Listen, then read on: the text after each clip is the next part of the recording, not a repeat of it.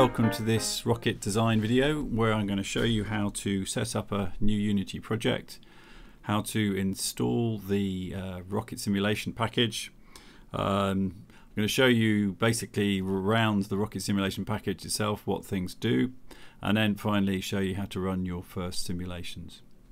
So to start off with, we need to fire up the Unity Hub program, which you should have installed as part of the general Unity installation, and it should come up with a projects window a bit like this. And a couple of things we need to do to get things how we want it. First thing is we want to make sure that when we create a new project it stores it in the right place, and to do that, if we click on the gear icon and then under projects, project location, we can see where the default location is. And it's really important that you change this to somewhere that you remember and know where it is, and also that the location isn't too long. If it's too long, Unity sometimes can't create the project, so it's better to keep a much shorter file path there. So we're going to change this to somewhere a bit more where I know where it is, and in fact what I'm going to do is just going to store it on the hard disk, and so under C. Okay, so that's where it's going to store all my projects, so I can X out of that. Then I need to click the button that says create new project, and then here I need to check that I'm using the right version of Unity. So if you've installed previous versions of Unity, they might all be up here. What you want to do is use the latest version of Unity that you've installed and check that the tick box is there on the latest 2021 version of Unity that you've installed. So you can always open projects in later versions of Unity. You can't open them in earlier versions. So key thing here is that whatever version that your team is using, make sure that you're consistently using the same one. Okay, we were going to do a 3D project, so make sure it's clicked on 3D, which is the default. And then lastly, we need to give the project a sensible name. If you don't, you end up with lots of projects called My Project and you can't remember which one's which. So let's call this Rocket Simulation version 1. Okay, already name already exists. Let's call it version 2. Great project. Okay, so Unity will wear away. It takes a little while for it to set up all the right files for the project, but it should be done in a few minutes. Okay, so Unity set up a new blank project with nothing in it, and if we just quickly look what it's created, if we're on the top left here, you can see the name of the project you created, Rocket Simulation V2, and then after that it says sample scene. So within a project you can have many different scenes, and by default when you start a new project it just calls the scene sample scene, and this has nothing in it basically. And what we're going to do is we're going to load the rocket simulation and we're going to use the scene from that. What else have we got? We've got the project window here which shows you all the files that go with the just supporting a project but without any actual simulation stuff in there. And then we've got the console here, which is where messages, Unity sends you messages. Okay, so that's all good. So what we're going to now do is load the Unity package with the rocket simulation in. So if you go into the top menu here, File, Edit, Assets, and come down to Import Package, and then slide across to Custom Package. You now need to install the package that you downloaded from the rocket briefing document. So I did this earlier yesterday, and this here is the package that's highlighted in the link to within the briefing document. And you just need to check it's the right one. So you may have old ones, they're out of date things there. Just check it says the water rocket V1, and then there'll be some version number there. It may have incremented by the time you do this, but check that's the one that you've downloaded from the briefing document, and then click open. A whole lot of things it's going to bring in. We want all of those, so we're not going to bother any ticking. We're just going to do import, and it'll wear away for a bit bringing all those things into the project. Okay, and about 2/3 of the way through it's asked me whether it wants to install the TextMesh Pro essential resources. I'm just going to say yes, I want that, because we want to be able to do writing on the screen. And there we go, it's all installed. So some other things have appeared in your project now. So we've got bottle rocket tools and various other things in assets. And then most importantly, we've got a folder called scenes. And if we double click on that, we've got 3 Unity scenes. And it's actually quite hard to see what these are called because of the way the Unity does the icons. But this little slider button here, if you change it, if you make it smaller, conversely, you can then read everything.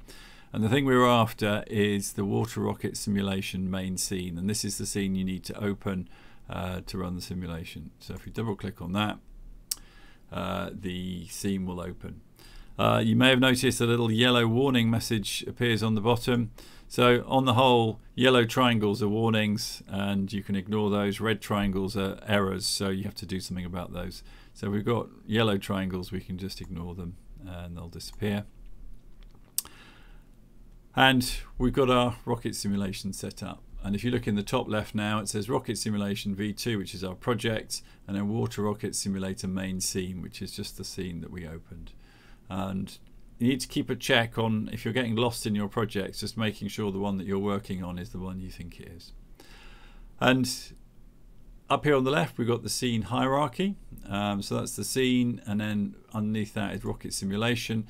And if you click the little triangle next to it, it'll open up all the things beneath it. And the thing we're most interested in is the simulation configuration. So as I click on that, the inspector window over here opens up of all the things that we can change within the simulation configuration. Ignore the transform, that just tells where it is in the scene, but these things here are the things we're interested in. So we can change the test mode, we can change things like the build quality of the rocket, where the fins are, we can change the launch conditions, the environment, we can speed up or slow down the simulation if we want to. So those are all the things that we can do, but first off, let's just have a go at running it and see what happens. If we zoom in a bit, actually, the first thing you'll notice, you think, where's my rocket? It's covered in windmills, and the reason is by default Unity starts with what's called a gizmos are on. So these gizmos are little indicators that there's something in there that you can't see. So if you click on that button, it turns the gizmos off and you can see your rocket. So this is a fairly random setup of a rocket. There's nothing particularly good or bad about it, but it's just a set of random parameters to start off with. And if we run that, jumps to the game view, and we can see the rocket kind of doing its stuff. Not a great flight, but it kind of worked. Brilliant. So if we stop that, I noticed the game view seemed a bit small. I quite like to see the whole thing. So what you can do is, if you change this to a larger resolution, it will make it bigger. The other thing you can do is, if you click on play maximized, when you run the simulation, the game view will go to the whole window. So that's quite good if you're recording videos. I'm going to leave it just playing in a small window for now.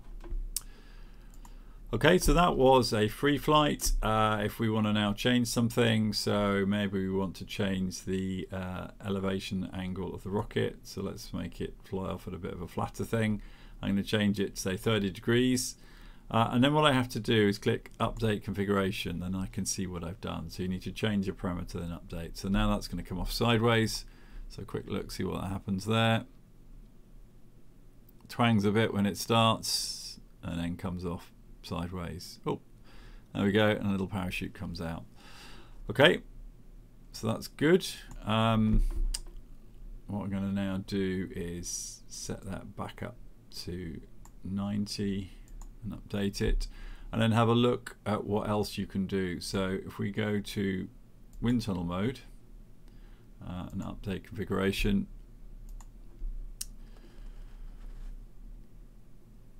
it now puts our little rocket in a wind tunnel, and what's happened now is that the rocket is pinned at the center of gravity. So that black and white ball in the middle is where the center of gravity is, and there's a kind of virtual pin holding it there, and we've got wind blowing from left to right. So we can do things like change the wind speed.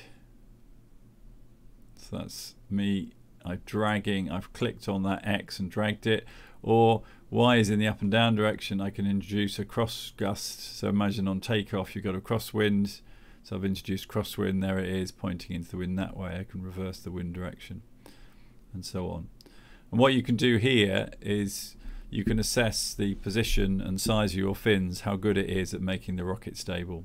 And the idea is the rocket should point into the wind to make it stable, but not too vigorously. If it's too stable, then you'll find all sorts of unwanted things happen when there's a crosswind.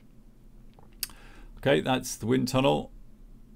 Stop that, and let's have a go at the thrust test. And we run that. So what happens here is that the rocket is now bolted to a instead of being a pin joint, it's a rigid joint, and it just runs the thrust through. And this one's good when you're trying to just concentrate on looking at effective water fraction on the thrust. This little scene's quite good for working that out.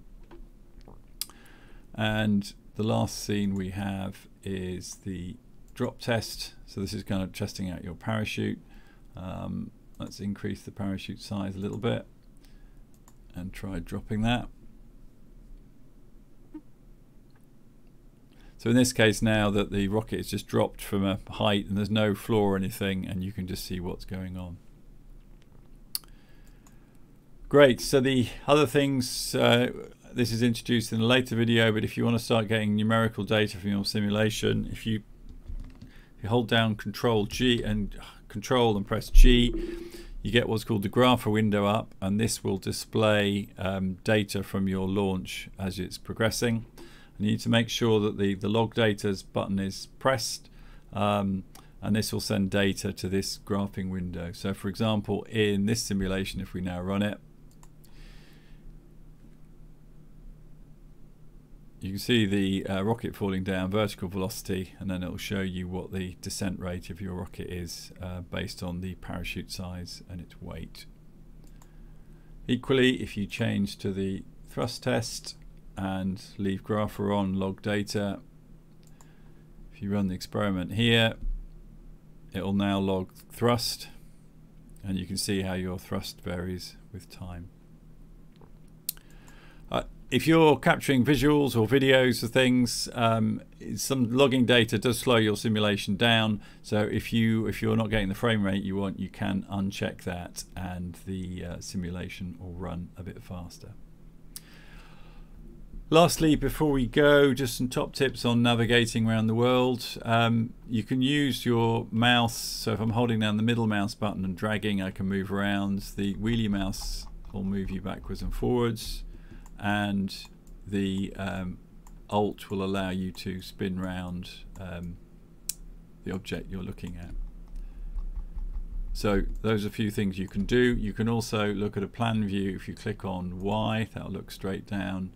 If you look on X, you can look sideways, and so on, and that gives you a chance to just kind of check out to make sure when you've redesigned your rocket. So let's say we put the fins down a bit, fin vertical position, put them down a bit, update configuration, and we're on thrust test stand. Let's go to free flight, update configuration. So I've actually pushed the fins beyond the rocket, so you couldn't actually stick them on there, but it gives you a chance to see what's going on. Equally, you can look at things like if you want to make the nose a bit finer, that shows what it's like with a longer nose on, and so on. Okay, so that's a quick overview of the simulation. You've seen how you start with the Unity hub to start a new blank Unity project. You then import the rocket simulation asset pack into your blank project, and once that's in, you open the water rocket simulation main scene, and then you get here, and then I've shown you there, if you click on the simulation configuration, you can go through all the different parameters in the simulation and get on with your design work, try and understand how these parameters affect the design of your rocket, so ultimately you can build the best possible rocket you can for launch day.